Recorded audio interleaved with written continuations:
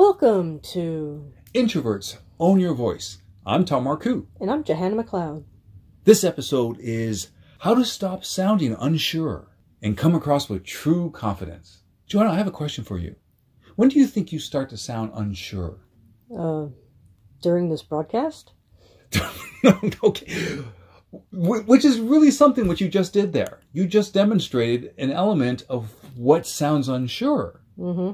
Sounds that are not words like Mm-hmm. all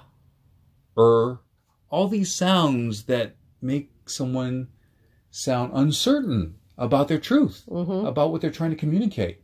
So we need to do something about those sounds. In order to sound certain and to demonstrate true confidence, we're going to need to take action. You can make yourself clear in your mind, in how you express yourself with your body, your voice, with how you sound, the vocal intonations. You can do this, and our focus word now is can, and every letter is going to stand for a method. C stands for cancel default rehearsal. Ooh, that sounds interesting. What's that? Default rehearsal is what we all do. We often ruminate. If you are concerned about a particular speech, and if you had a bad experience in high school, I have been sad about some high school debate classes are just the worst places to learn how to give a speech. Because they make you feel bad. And they also put you in a situation where you're not ready for it. And they don't give you the tools to recover if your mind goes blank. I always teach recovery methods as the first thing to MBA students. If your mind goes blank, you say, I need to pause for a moment. I want my response to be valuable to you. If your mind goes blank trying to answer a question. Or if your mind goes blank right in the middle of your speech. And just say, at this moment, I want to emphasize. That takes something different than default rehearsal. Default rehearsal is rerunning the things that went wrong in the past. It also puts you into what I call a default setting.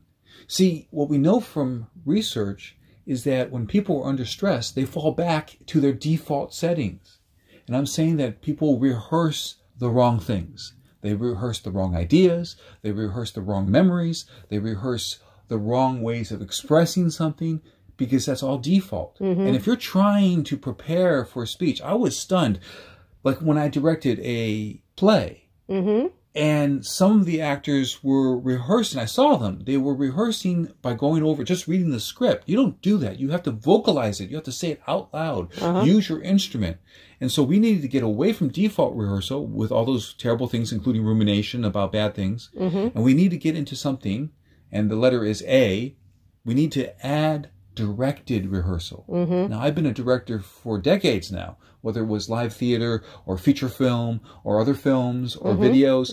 The thing is, I've always been about pulling the best performance from the person out of their truth.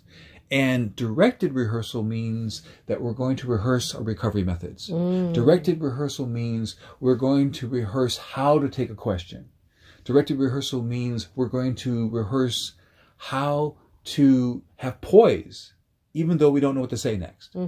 Directed rehearsal is the essence of a lot of what I do with my clients, because I have them get ready for the worst questions and have what I call if-then patterns. If they say this, I have A, B, and C to respond with. Yes. So that means if someone prepares for the 10 worst questions, you have 30 responses. Oh my goodness. Because you have 3 ways to respond to each one of the worst questions. Directed rehearsal. Tom, I have a question for you. Suppose I have a speech tomorrow, and I only have so much time to work with. What do you suggest with that? I don't think I can fit that many responses into one evening's practice. I'm with you. So you're giving me the opportunity to give you the instant first aid kit. So what we got here is water. If you get stuck, you can always reach for the water. That'll give you time to think. See, you're only giving me like 2-3 minutes to work with the instant first aid kit. So practice that one. At this moment, I want to emphasize. See, so you have one thing to do if your mind goes blank. If somebody asks you a question, you have one thing to do, which is that one where I need to pause a moment. I want my response to be valuable to you. So practice these recovery methods. Mm-hmm. That's directed rehearsal. Also practice the first sentence. Practice the last sentence. These are important. Your very first sentence, good, strong first impression. Mm-hmm. Last sentence of your speech, good, strong ending impression. Mm-hmm. You can make a couple of errors in the middle, but the good, strong impression is important because we want the audience to go, am I in the hands of a pro or an amateur? Mm-hmm. Of course, we want you to come across as a pro, which means you don't fumble the opening of your speech. Mm-hmm. And you don't fumble the ending of your speech. In fact, if you got cut off early because someone waves at you saying that, they do the gesture of cut it now, it's over. For your instant first aid kit, practice the phrase of, and that's the final thing I want to share. Thank you. Mm-hmm. So you can get out of the speech, but don't look like, oh, thud, thud, thud, I fumble, which happens to a lot of people because they go overtime and they get cut off. Mm-hmm. So that's important, which leads us next to the N, which is nurture your energy. You have to have the energy in order to do directed rehearsal. Mm-hmm. You have to have the energy to rehearse. You have to have the energy to find the good words. You have to have the energy to take care of yourself and to be strong and positive and happy in the moment when you're talking to somebody. What happens when you don't have that energy, Tom? Well, I would strongly suggest you listen to a lot of our previous episodes because that's a big topic. Mm-hmm. But I would say do what you know you need. Mm-hmm. One of my mentors said that sometimes what you need most is a nap. Yes. Or sometimes you need most just to take a walk around the block. Mm-hmm. I used to do this when I was studying for more than 12 hours for finals in college. Mm-hmm. Every 50 minutes, I go take a walk outside the building of the library. Mm-hmm. And taking that walk refreshed me. It also gave my mind a chance to go to neutral. And that's the thing. Do what you have to do to nurture your energy. This looks like a good time for a Marcoux moment. That's when I share an excerpt from one of my 47 books up on Amazon. The excerpt is from Amazing You. Enjoy the power to get it done, get stronger, get credit for it. And it includes secrets of extreme confidence. So on page 87, the section is Drop Fear and Procrastination. I submit to you that procrastination arises from fear. I emphasize the difference between a conventional approach and an extreme confidence approach. The conventional approach is try to tough out fear and pain. The extreme confidence approach focuses on place a system so you automatically do something positive when a trigger hits you. A system can be as simple as send a follow-up email immediately upon hanging up the phone. A system does not have to be elaborate. The point is to make your next action into something that is automatic.